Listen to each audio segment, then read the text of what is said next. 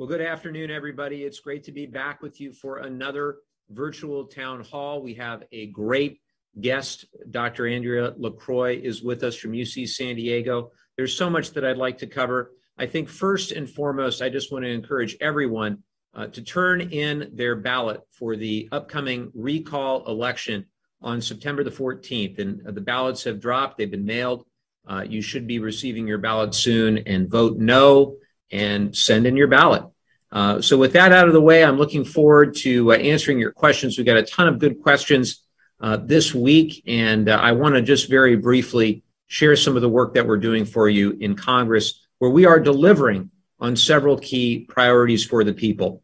First, I want to talk about COVID-19. You're probably familiar with the American Rescue Plan, which we passed back in March. And I want to underscore two pieces in that bill that have particularly helped get Californians and help get our district's residents back on their feet. That's shots in arms and money in pockets. In terms of shots in arms, we now have over 166 million Americans who have been fully vaccinated. We can hug our families again. We can now see the light at the end of the tunnel. And that light, of course, is to get everyone else vaccinated. So I hope that if there is even one additional person by virtue of watching today that can talk to a loved one or a family member, or a friend or a coworker or a colleague, and if you can implore them to please get vaccinated, that will be well worth the while of putting on today's virtual town hall. And for goodness sake, if you still need to be vaccinated, please get vaccinated as quickly as you can. And I think the president and the administration, working with Democrats in Congress and the House and Senate, have done a fine job of spreading that word. We're also delivering to help those in need with direct cash payments, $1,400, you might recall, that went out as a result of the American Rescue Plan, and now the biggest middle-class single-year tax cut for families in the history of the United States in this Biden child tax credit. The second payment of the middle-class tax cut went out yesterday, as a matter of fact. And if you have children, I hope that you check your bank account, because hopefully you got a child tax credit payment as part of the American Rescue Plan. We're talking about $300 per month for kids 6 and under, $250 per month for kids 7 through 17. This is a huge deal for the families of the 49th District. About 69% of the families in the district will be able to take advantage of this middle class tax cut. It'll help 125,000 children in our district and lift 10,300 children out of poverty. Truly remarkable. Another key feature of the American Rescue Plan was money for many of our restaurants, many of our small businesses, and for our shuttered performance venues. And I was really proud to announce about $19 million to 28 venues. This is entertainment venues, theaters, museums. This is through something called the Shuttered Venue Operators Grant Program. So $19 million for 28 venues in North County, San Diego, and South Orange County to help cover things like payroll, rent, mortgages, worker protection, and other qualified expenses. And it's going to help ensure that all of the venues that we cherish throughout our district and beyond will be able to make it through and serve our community. In addition, the Restaurant Revitalization Fund, just yesterday, I was with one of our great restaurants in the district that received about $150,000 in the Restaurant Revitalization Fund. It has really helped a lot of our local restaurants as well. Let me be very clear about something. Turning the economy back on from one of the worst public health crises in the history of the United States isn't like a light switch, but make no mistake, we were in a 10 million jobs hole when President Biden took office a little over 7 months ago, and 4 million of those jobs have now come back. And it's my objective, and I know the objective of many of my colleagues in Washington, to ensure that we get all the way back to full employment as quickly as we can. But it's not, again, it's not like a light switch. There is some price uptick in places. It will be a bumpy road at times, but our priorities are intact. We see that growth projections for long-term economic growth are up. Wages are up, unemployment is down, and we can all be proud of that. Also, we have to remember, in terms of vaccinations, that COVID, and specifically the Delta variant, and Dr. LaCroix will be speaking to this in just a minute, it is a very real problem in our communities right now. Over the past week, an average of roughly 124,200 coronavirus cases has been reported every day in the United States. That's an increase of 86% from just 2 weeks ago, 86%. The number of new deaths reported is up by 75%. Now it's an average of 552 deaths per day for the past week. What I'll say also in San Diego County, the most recent data suggests that of those who are getting seriously ill, it is a 50-to-1 ratio, the unvaccinated versus the vaccinated. The overwhelming, obvious reality is that if you get vaccinated, you are far less likely to get sick, certainly far less likely to wind up in the hospital or pass away as a result of COVID-19. So it is another important reminder of how we've got to listen to public health experts. We've got to listen to science. The vaccine is safe, it's effective, it's free, it's readily available. So please get the vaccine, have all your friends, your family who are eligible, get the vaccine. Next, I want to talk about how we're delivering on healthcare. What you may not know is that in the American Rescue Plan, there were some very significant improvements to the Affordable Care Act. As part of the ACA or part of the rescue plan, we dramatically reduced ACA premiums and deductibles. And so far, over 2 million people have signed up through the ACA during the extended open enrollment period. The federal open enrollment period ends tomorrow, but Californians have until the end of the year to sign up for coverage by visiting coveredca.com. And what you can do is you can go on there and very quickly you can say how much money you make and you can learn how much your premiums would be. And the reality is for many California households, you can get health care through Covered CA for $1 a month, $1 a month. So please check it out. There's around 1.6 million Californians who are getting their care through Covered California. And I hope a lot more will sign up between now and the end of the year. And we're trying to make those improvements to the ACA. We're trying to make the child tax credit permanent, so that we eliminate as much childhood poverty and as many people without health insurance as possible in the United States. That'll yield far more significant long-term economic benefits than it will have short-term costs. We're also in the process of delivering when it comes to climate change and when it comes to the clean energy jobs of the future. And for me, as a member of the House Select Committee on the Climate Crisis and the House Natural Resources Committee, of course, that means things at the global and the national level, but it also means things at the local level, such as making the cleanup of the nuclear waste at San Onofre a top federal priority. I recently launched a bipartisan spent nuclear fuel solutions caucus to drive progress on the safe storage, transportation, and disposal of spent nuclear fuel across the country. Because I've said many times, and continues to be true, that the spent nuclear fuel at San Onofre is the symptom of a greater problem, which is that we have nowhere to send it. In fact, we have nowhere to send any of the nation's spent nuclear fuel from commercial power plants across the United States.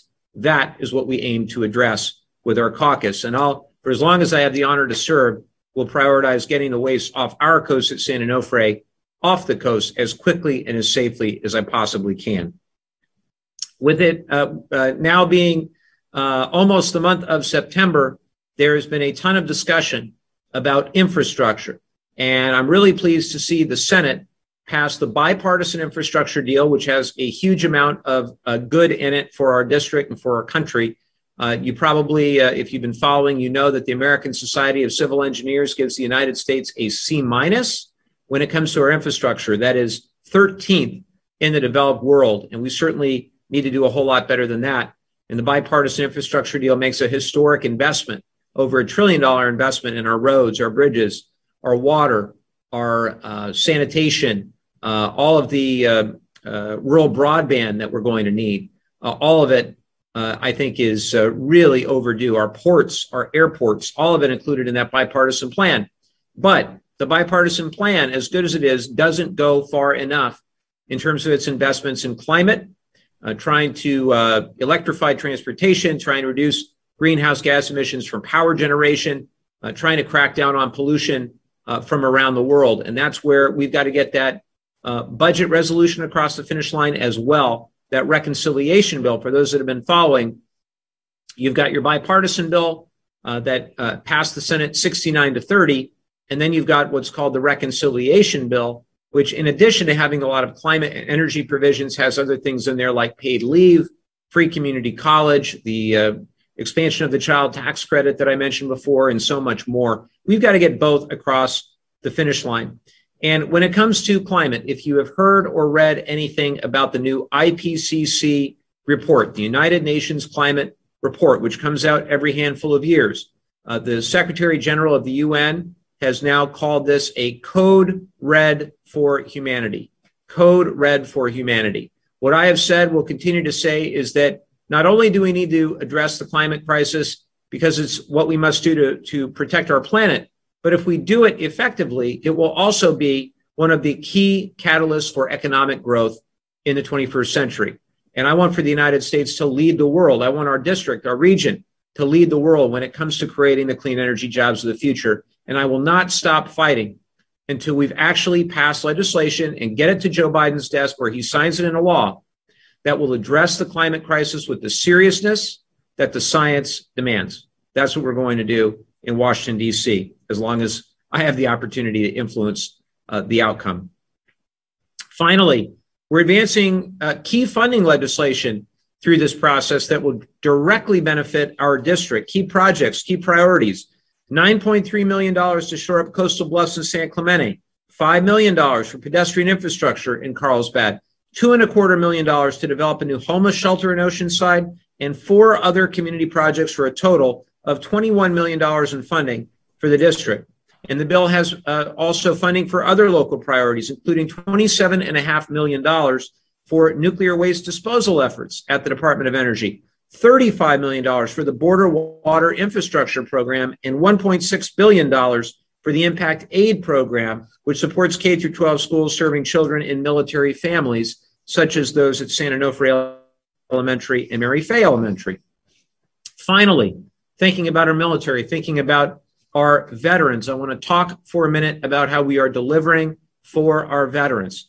I'm honored to continue to serve as vice chairman of the House Veterans Affairs Committee and the chair of the subcommittee on economic opportunity, where I have jurisdiction over things like veteran homelessness and employment and the GI Bill and transition assistance. It's an area where we've made great bipartisan progress, and a number of my bipartisan bills are now the law of the land. The legislation that we've gotten from both President Biden and President Trump to sign into law has enhanced veterans' health care, education, housing, job prospects. We've ensured that tens of thousands of grievously injured veterans have access to adaptive technologies to improve our lives.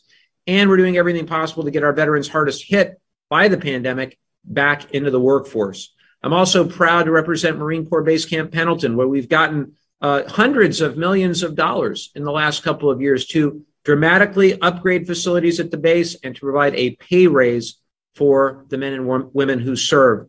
I'm very proud also, just a couple of weeks ago, I got invited to the Oval Office for a bill signing where President Biden signed into law $230 million for the VA San Diego for its new spinal cord and community facility. I'm so excited about that project. I can't wait for the ribbon cutting and to really see how those funds are spent for a state-of-the-art spinal cord injury center.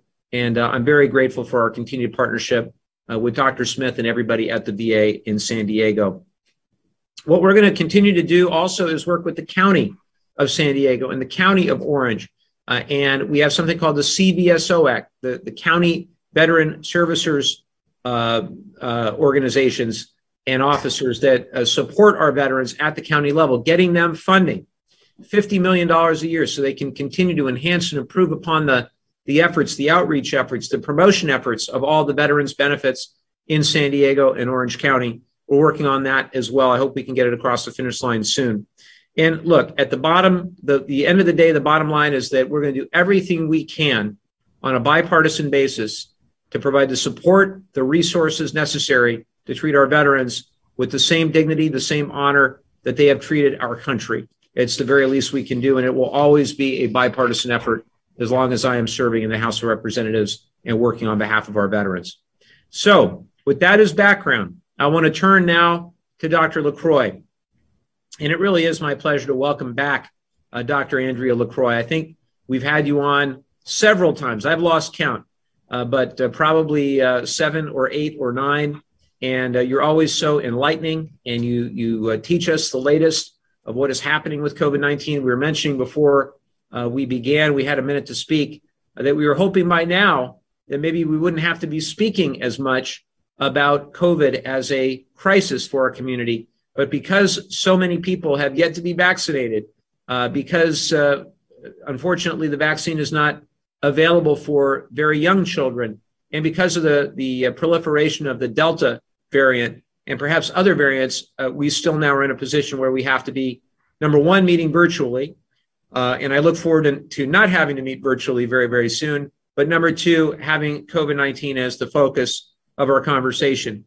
For those that have not heard Dr. LaCroix, she's a distinguished professor and chief of epidemiology in the Department of Family Medicine and Public Health at UC San Diego. She's also the director of the Women's Health Center of Excellence at UCSD, and she's an expert on long-term observational studies and randomized clinical trials to identify preventative interventions that improve our prospects for health aging. She received her doctoral degree in epidemiology from the University of North Carolina at Chapel Hill.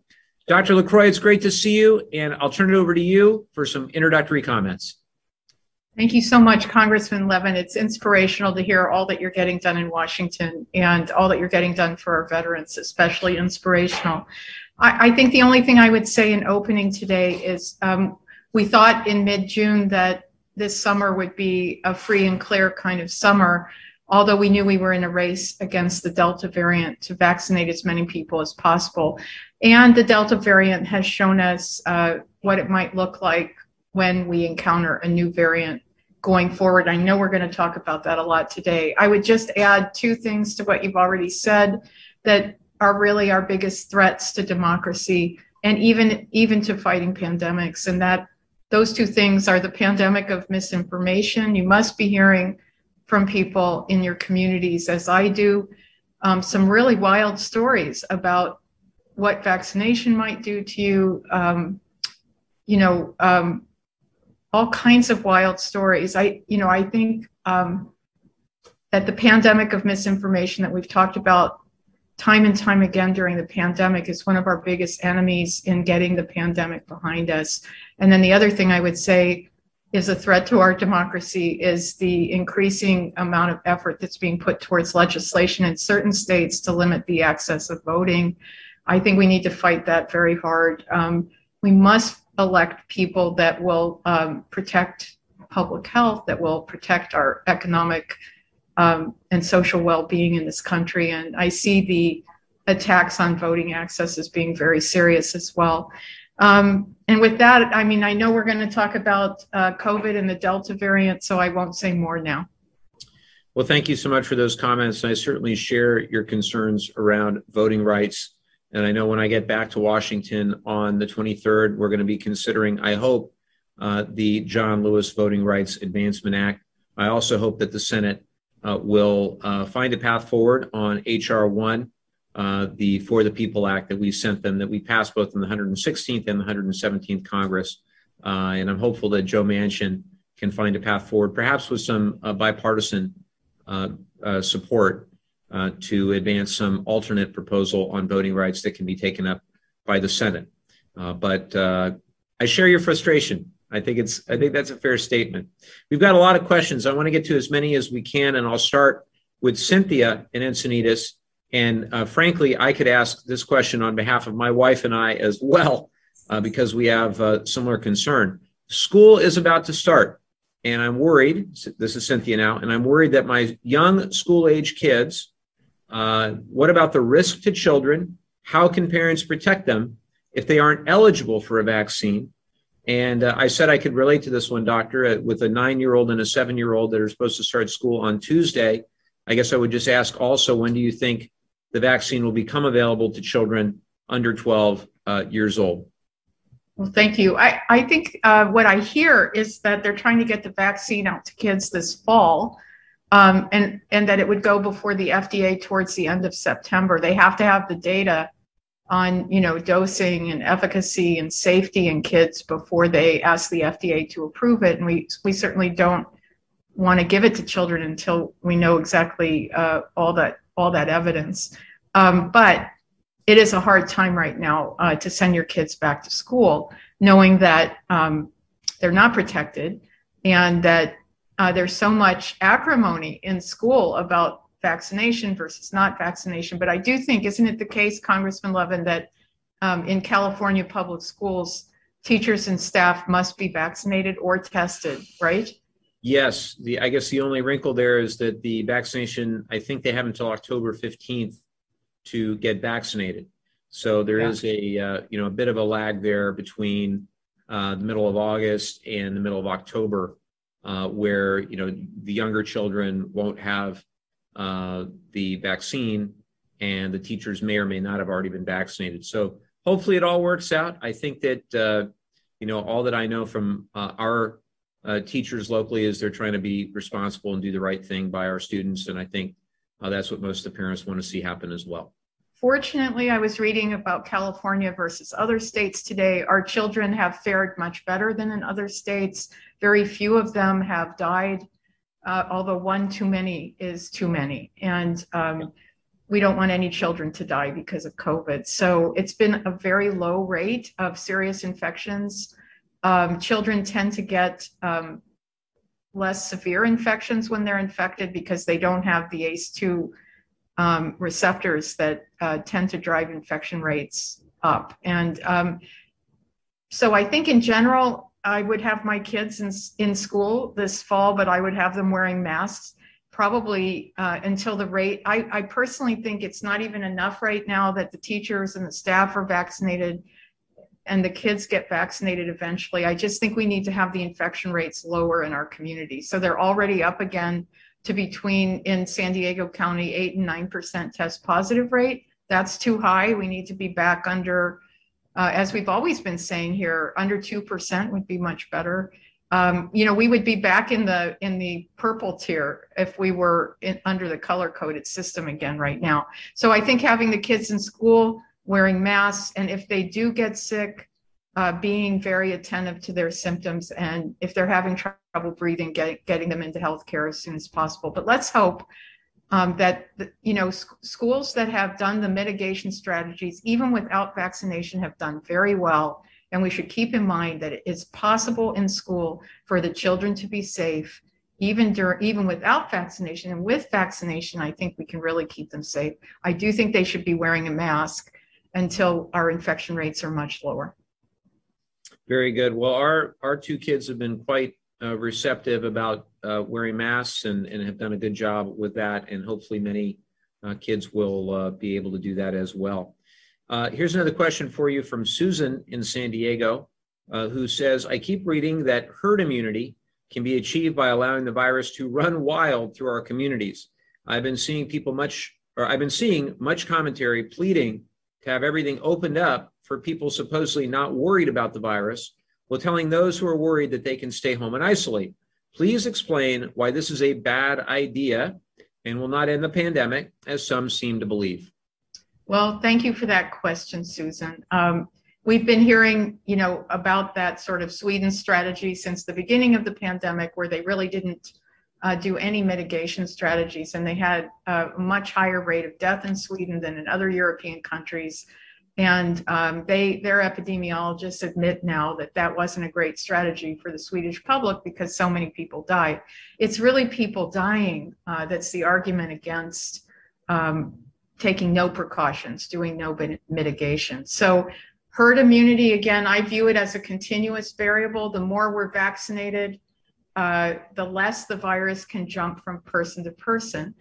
But we now have Delta variant that is so transmissible that even people who are vaccinated can get viral particles in their upper respiratory tract, so the top of your throat and in your nose.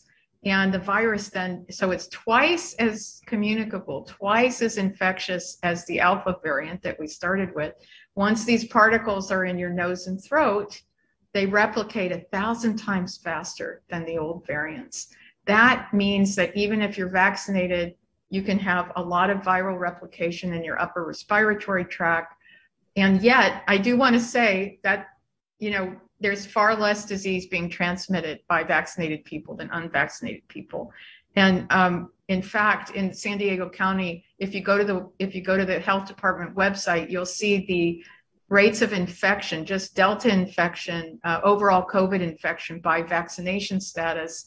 And in people that have gotten Moderna or Pfizer, the rate of infection is less than 2%. In people that have gotten Johnson & Johnson, it's about 2%. And in people, and I may have the percent may be 10,000 or something like that, but we'll pay attention to what we call the numerators for now.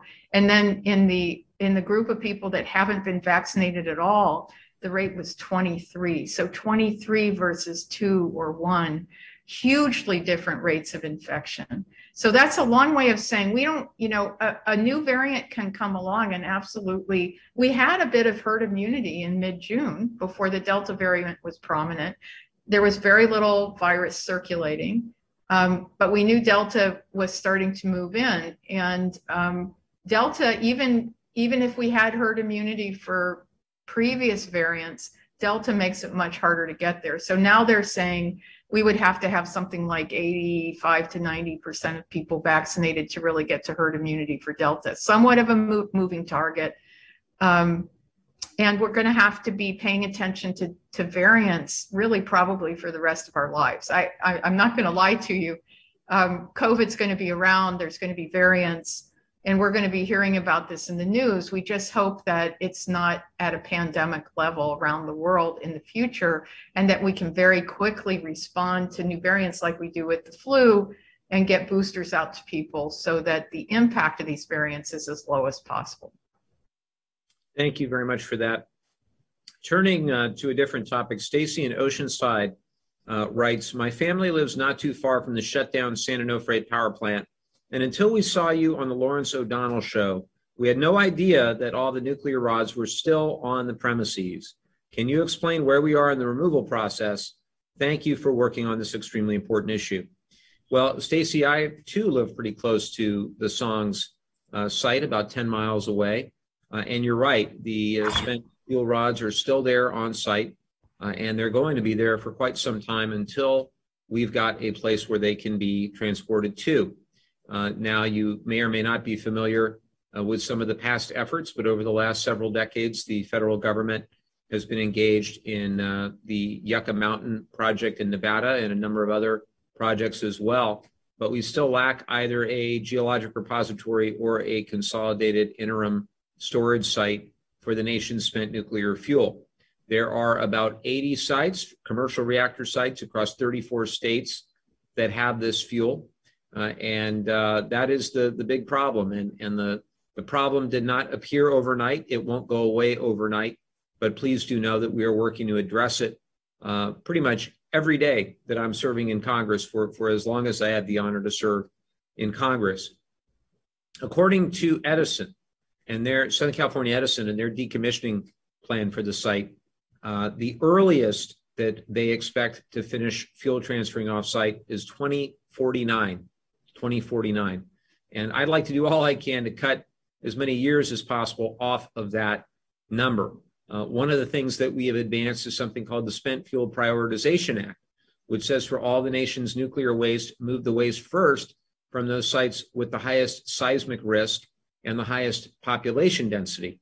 San Onofre is at the top of that list. We've got 8 million people within 50 miles. We've got 2 active earthquake faults, as well as inactive earthquake faults, not to mention rising sea levels adjacent to the site. So from an environmental perspective, Songs is at a higher risk, and therefore the waste should be moved first. Right now, the way it works is the oldest waste is moved first once we find a place for it to move, and that puts San Onofre somewhere in the middle. The other thing I'll mention is the creation of this caucus, the Spent Nuclear Fuel Solutions Caucus, I think is vital to get a new generation of members of Congress and policymakers engaged in this topic. It should not be a partisan matter. There are Republicans and Democrats alike that have spent nuclear fuel challenges in their district. We're going to do everything we can to try to move the needle on this, make it a top federal priority, continue to remind the Biden administration, the Department of Energy, the Nuclear Regulatory Commission, the Environmental Protection Agency, and other relevant agencies of the need to address the issue and to advance solutions, both permanent and interim solutions. And so it's all hands on deck, all systems go. We've got a great group of community activists. We put together a task force when I started, and they made a number of great recommendations to us. And now we're moving forward on many of those recommendations, one of which, by the way, was the creation of the Spent Nuclear Fuel Solutions Caucus. So much more to come. If you go to our website, you can get more information on the Spent Fuel Solutions Caucus and everything that we're doing on the issue. But I thank you very, very much for the question. And we're going to do all we can to make our voice heard and get the waste off the coast as quickly and as safely as we possibly can. Next, I'll go back to you, Dr. LaCroix. This is from Stanley in San Clemente, who has actually two stunningly simple questions. When should I wear a mask? And should I upgrade my mask? Good question. You'd be legitimately confused if you listened to all the news coming out on that topic. I mean, we were told by the CDC a few weeks ago, if you were vaccinated, you really didn't need to wear a mask. And now we know that there is some infection rate in vaccinated people. So I'll tell you what I do and what's being recommended. I'm wearing a mask again, actually never stopped when I go into grocery stores. And just out of respect, I don't know, I'm not close to other people, but I want to protect the grocery store workers.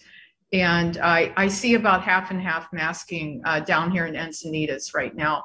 I just want to make sure that I'm not the one spreading any viral particles around, and that any that are being spread are not coming home with me. I'm also masking whenever I'm inside. At UCSD, when we go back to school in the fall, there's a rule that we'll mask inside unless we're in our offices with the door closed. And even then, I'm thinking with our ventilation systems not being the greatest, I'm quite sure that we have data that people, during the height of the pandemic, we're in different offices and we're still able to infect each other. So when you're inside, I think we should be masked just like the kids in school. I do not eat inside of restaurants. I think that I eat outside. So we're lucky to live in a place where we can enjoy eating outside at restaurants. And I would not feel, I say that, but I ate at the French Cafe in Carlsbad today, which is a lovely place, by the way. I've never been there before. And there were no seats outside. So we sat, in a side of the restaurant next to the door. There was plenty of air coming in. And we took off our masks to eat and enjoyed ourselves really in isolation. That's almost like eating outside. So, but I really prefer to be outside because I think it's very, very hard to be infected outside. Should you upgrade your mask? If you're going to be doing something like sitting on an airplane for several hours, like Congressman Levin has to do, I would highly recommend a high quality medical mask like a KN95. They say N95, but those are hard to get. They're used in the hospital and they're pretty uncomfortable. But I think you see a lot of KN95 masks out there, and I think they're very effective. It's also possible, if you're on an airplane or an enclosed space like that, to just use a surgical mask underneath a cloth mask, like we saw during the Biden inauguration. That's very, very effective. And a lot of people had sort of thought we were out of the masking business. So I saw this week that mask sales were up again. Have some masks around. We're going to be wanting to mask for, the foreseeable future at certain times. I did also see one of the aerosol experts and the guy from Dartmouth who studies aerosol transmission of COVID, and he said that people were usefully doing things now like buying home test kits and just testing themselves for virus before they leave the house in the morning. This, I think, we've talked about this before, but I actually think when that strategy gets affordable, that might be something we do. And we might even be testing for more than just COVID. We might be testing for influenza and other viruses. So like you brush your teeth in the morning, you might be swabbing your nose and finding out if you should be out in public that day. So it's going to be a whole new world. And all these technologies will be helpful to us. But, not masking outside is fine, especially if you're vaccinated. Upgrade your mask if you're going to be on a plane. Simple cloth masks are fine for the grocery store. And I would just go more high quality if I was going to be inside. Thank you for that. Alicia in Carlsbad asks, this is for me, how will you help save the ACA? How can you help with healthcare if we do get the ACA taken away? How can you help women get equal treatment in healthcare? Thanks from an advocate, survivor, and fighter for women with rare diseases and invisible illnesses. Well, Alicia, let me begin by saying that as long as I have the opportunity to serve and as long as we have the gavel and are in the majority in the House of Representatives and in the Senate, we are going to do all we can to protect and fight to expand quality and affordable health care for everyone in this country. And when it comes to the Affordable Care Act itself, as I mentioned at the outset, under the American Rescue Plan, we made some significant improvements, enhancements to the ACA to the extent to where a lot more people can get very, very affordable health care plans. We now have over 31 million Americans that are enrolled in plans under the Affordable Care Act, about 1.6 million in California alone. And there's about 2 million that have signed up since President Biden has taken office in the last several months. It's a record high. The 31 million is a record high for the ACA, but we still have a long way to go to make sure that everyone that's eligible and that can get care for a very affordable price, like I said, $1 a month for a lot of people in California, actually go and sign up. So I encourage you to go to coverageca.com to do that. Now, these premiums, keeping the premiums low, keeping the costs low, as we did under the American Rescue Plan, we have language in our budget reconciliation bill to make those advances permanent. And it's my belief that we need to learn from the pandemic, and to the extent we've seen gaps in our safety net, whether it be the tens of millions without health care, or the tens of millions without paid leave, or without access to broadband, or the millions and millions of children in the United States who are at risk of going hungry. We've got to do everything we can to try to narrow or close those gaps entirely. We've got to ensure that every single person in this country has access to quality and affordable health care, full stop. I'm also a very strong supporter of constitutional rights of women to make their own reproductive health care decisions. Just a few things that we've supported. Legislation to ensure veterans receive the same access to free contraceptives that are already available to other Americans. A bill to ensure that all women, regardless of income, race, or geography, have access to reproductive health care.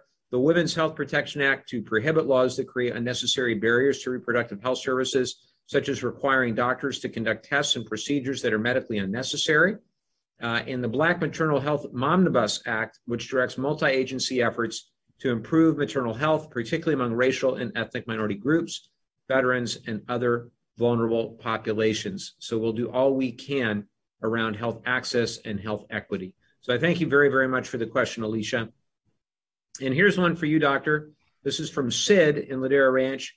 What's the risk of hanging out with my vaccinated friends and family? And presumably Sid is vaccinated himself, I hope. I think the risk is low hanging out with vaccinated friends and family. And the only exception would be if you have a family member who's immune compromised and who would get very sick if they got Delta. So as long as everyone's feeling well and doesn't have symptoms of COVID, hanging out with vaccinated friends and family is extremely low risk. And I think I will just leave it at that. Here's another related question from Eve in San Diego, who asked, when should we expect those over 65 to need booster shots? She says we received both doses of the Pfizer vaccine about 6 months ago. That is an emerging question, and I think if you have me back in a month or two, we might have an answer. The data that's coming out of Israel, and they're keeping track of this, but Israel vaccinated almost the whole population very, very quickly in January. So they now have people that are past the 6-month point. And studies are coming out showing that at least the level of antibodies goes down after 6 months. But we're also paying attention to just how much infection occurs, because besides antibodies, there's an immune response that protects us. And so we know that just looking at the changes in antibodies, which is totally normal, is not the only measure of our immunity to spreading COVID. So I really look forward to having a more definitive answer on that topic. And I do think we'll be getting boosters, between 6 and 12 months, just to boost our immunity and also to kind of fine tune that booster to whatever variants are circulating in our communities at the time. Thank you for that.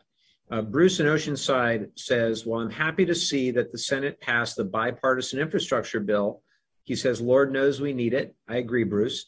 Can you explain to me what the deal is with the reconciliation bill and why the House insists on voting on them both at the same time? Thank you. Well, you are correct that we are at a bit of a stalemate right now. We have what the Speaker and what Leader Schumer has called a two-track process. So the bipartisan infrastructure bill is about $1 trillion bill, of which about $550 billion is new spending. It's on what we could call hard infrastructure: roads, bridges, water, broadband, things like that. And then you have the other $3.5 trillion budget bill, which you could call the reconciliation bill. Some people are referring to it as the mega bill, just because of the sheer size. And that includes lots of other things, including some climate-related provisions like tax credits for electric vehicles and for solar and for battery storage, like additional funds for paid family leave and free community college, the expansion of those Affordable Care Act premiums that I mentioned, expansion of the middle class tax cut through the child tax credit. So there's a whole host of things in that reconciliation bill that are really, really important also, that we did not, unfortunately, get in as part of the bipartisan deal. So the idea is as follows. For the bipartisan deal, they needed 60 votes in the Senate to overcome the filibuster. It got 69. It passed 69 to 30, and it was sent to the House.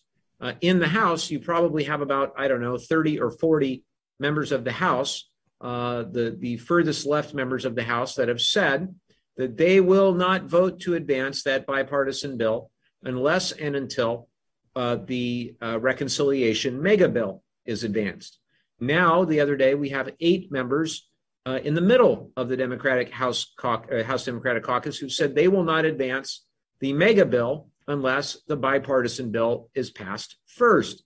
So what I have said and what I'll continue to say is that we need now more than ever to stay together. We need to stay together because we've got to get those 30 or some on the left to advance the bipartisan bill, and we've got to get those 8 or so in the middle to advance the mega bill. Knowing that the mega bill will also have to be approved by the Senate, which means that Joe Manchin and Kyrsten Sinema and others in the middle of the road will need to approve of that bill. And in so doing, that bill will probably be whittled down to a point where those moderate House members will be more comfortable with it. So let's stick together. And if I were President Biden right now, I would personally call all 8 of those members, because the Speaker wants to move the budget bill, the mega bill first, the resolution for the mega bill first. That's the order that it's going in.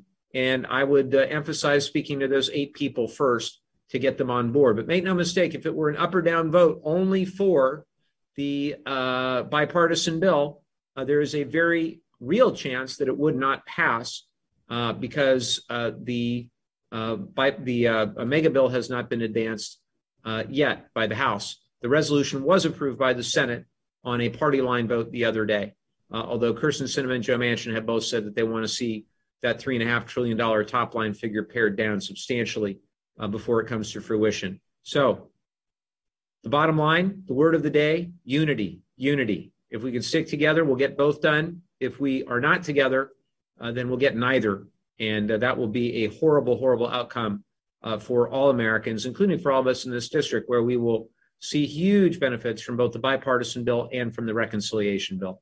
It's complicated. I hope that makes sense. And thank you very much for the question, Bruce.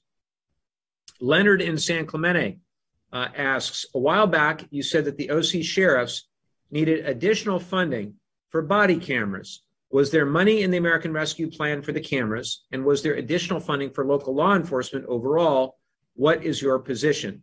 Well, first of all, let me say that I was encouraged that the Orange County Sheriff is going to move forward on those body cameras.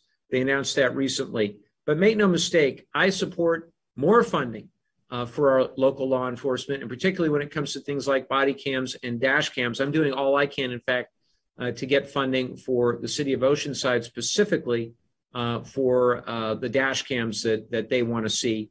I hope that we'll have some good news in that regard in the coming weeks as well. The American Rescue Plan, it really did contain a lot of funds to help keep essential workers on the job. And that included first responders like our police officers. In fact, cities in the 49th District received $107.6 million total to support their essential workers and to maintain services, and know that a portion of that funding went to our local law enforcement agencies, our local police departments that have been strained during the pandemic. And as I mentioned, I was able to secure $587,000 in funding from recent appropriations legislation for those dash cams in Oceanside, for the Oceanside Police Department.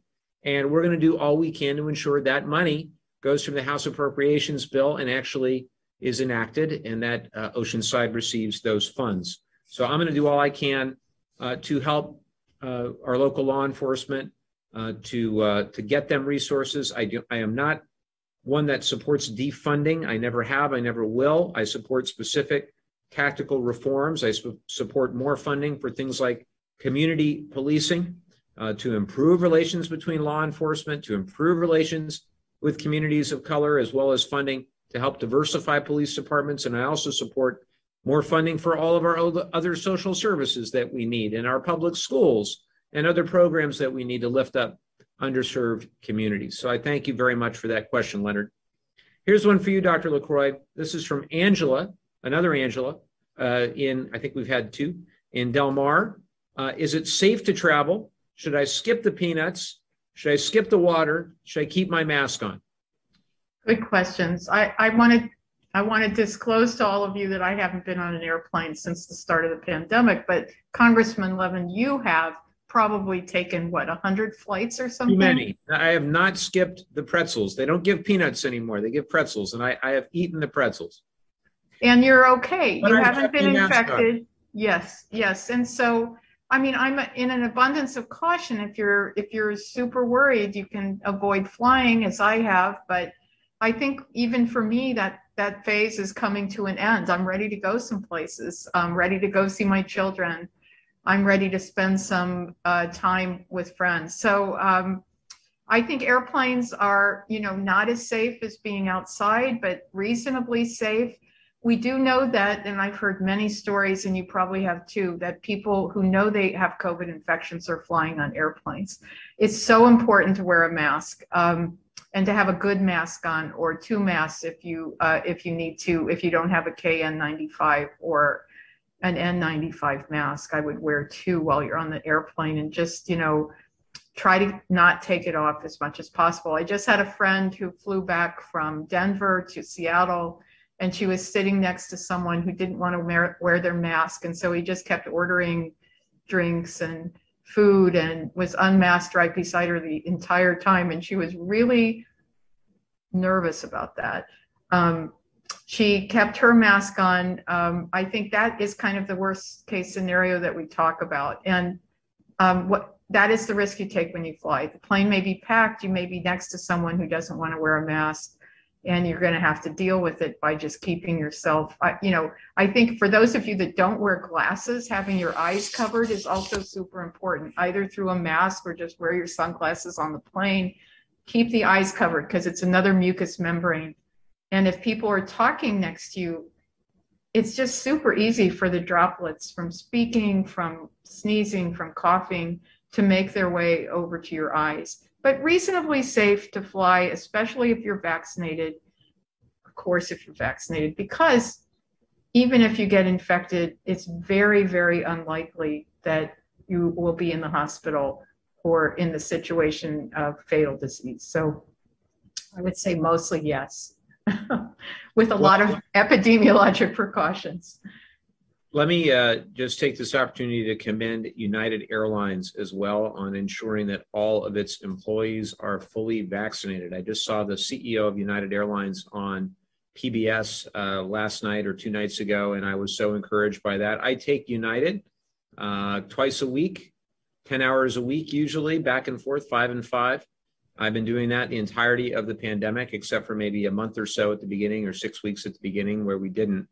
But I can tell you that my hat's off to all of the flight attendants and the people who have made that a reality. And I've been so impressed with the folks at our airports. I fly through San Diego, and the folks there have done a really terrific job as well. And I commend them for all they've done. Look, for those like myself, it's not been an option not a realistic one in my view, to not travel. And we've just had to do the very best to keep ourselves safe. But I do occasionally have the pretzels on the airplane. I admit it. Here's another one for you.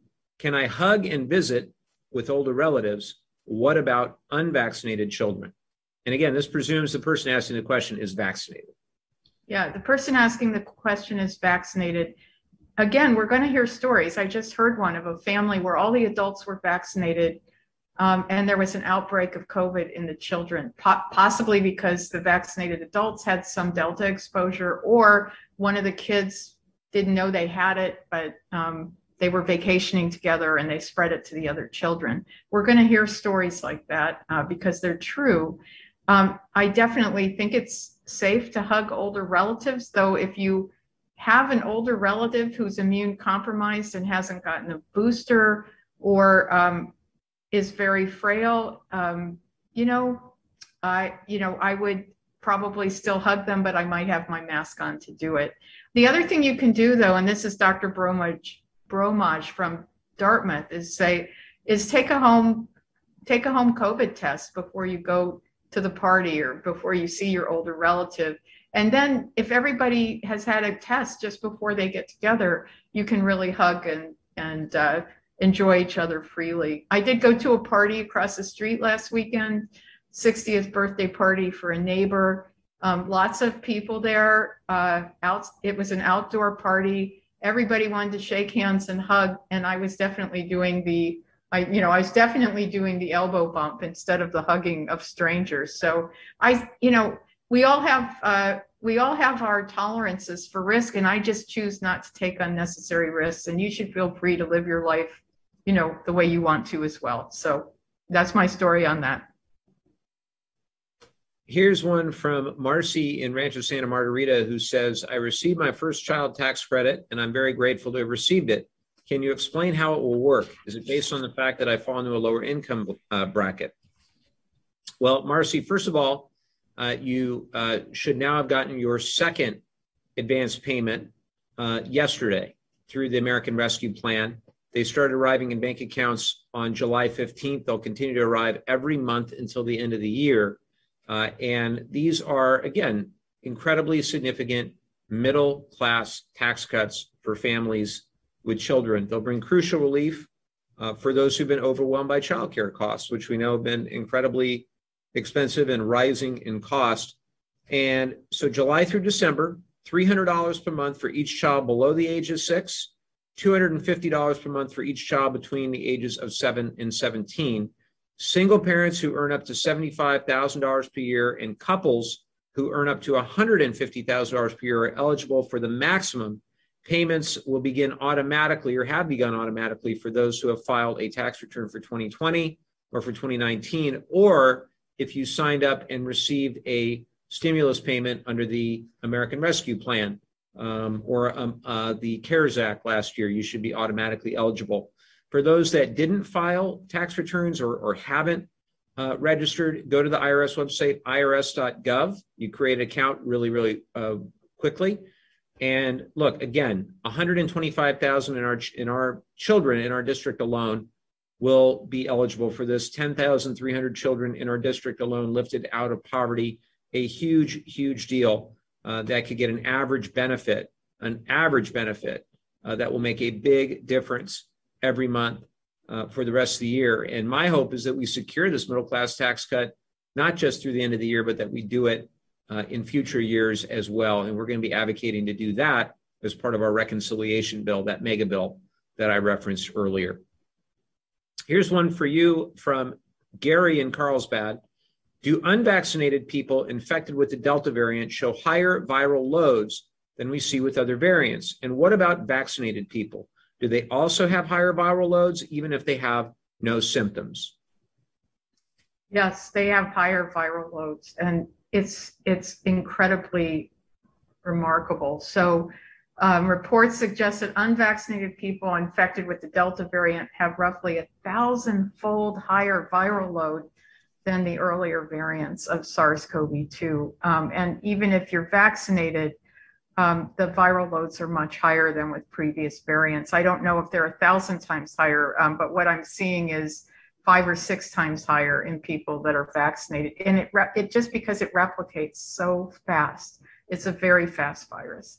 What about, so these higher viral loads are what's contributing to the much greater contagion or transmissibility of the Delta variant. And I think it's remarkable, and maybe I should make it a policy on these questions to end with something good, because there is a lot of good to be taken away from all these questions. It's remarkable that we have a vaccine, and that the vaccines that we have been remarkably effective at reducing the impact of a variant like Delta on our society. We can see it's running rampant in unvaccinated places, but in places with greater vaccination rates, we've really done very well at keeping Delta from having a terrible impact on us. And I'm extremely grateful for that, and for our country, for everything that's been done to make these vaccines available to every American free of charge. Thank you for that. And I have one on the environment and specifically desalination. This is from Tony in Capistrano Beach, who writes, well, I appreciate the dire need to address drought and water shortages. I'm increasingly disturbed by the high cost and serious environmental impacts of desalination, a huge energy hungry technology. Is it possible instead to look into less sexy, but also much cheaper and less harmful conservation, recycling, and reuse technologies? I would say a couple of things. First, the answer is yes. So desalination is not going to solve all of our water shortage issues. We obviously need to look into things like recycling, which needs to be a far larger piece of the puzzle.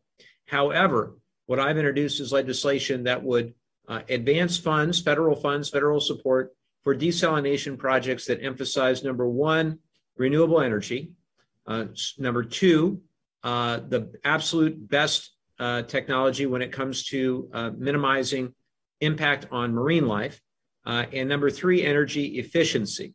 What I am told by people in the industry, by people who are knowledgeable about this, is that we are very close to being able to do using fully renewable electricity for desalination, meaning things like solar, wind, coupled with batteries. It now will pencil and can be done at a cost that is comparable to what desal projects have had to pay for grid electricity. So I think that that's right around the corner. Just the same, if you look at what is being done, for example, Doheny is doing the slant well drilling where they're going deep beneath the ocean floor. My hope, my expectation is that that too will be a real breakthrough when it comes to environmental impact.